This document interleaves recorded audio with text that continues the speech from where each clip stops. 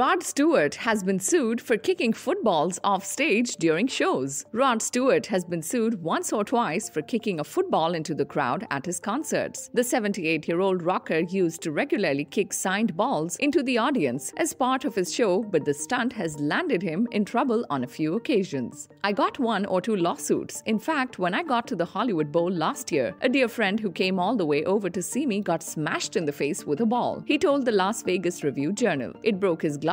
He's still having operations. It was very upsetting for both of us." He jokingly told his friend, "You've got to keep your eye on the ball in all sports, mate." The Maggie May singer has stopped kicking the balls himself and would now only allow female members of his band to throw them out, as he believes they are less likely to hurt anybody. Rod, who hoped to be a professional footballer when he was a boy, previously admitted that the football gimmick sometimes backfired on his fans after the show. "People went mad. They would walk out with a football and get mugged outside as they're worth a lot of money. It is extraordinary the lengths people will go to get a hold of a football." The Celtic FC fan gave the interview to promote his current Las Vegas residency at the Colosseum at Caesars Palace. Subscribe to our channel for the latest on your favorite celebrities. Like, comment and share, and don't forget to press the bell icon for notifications.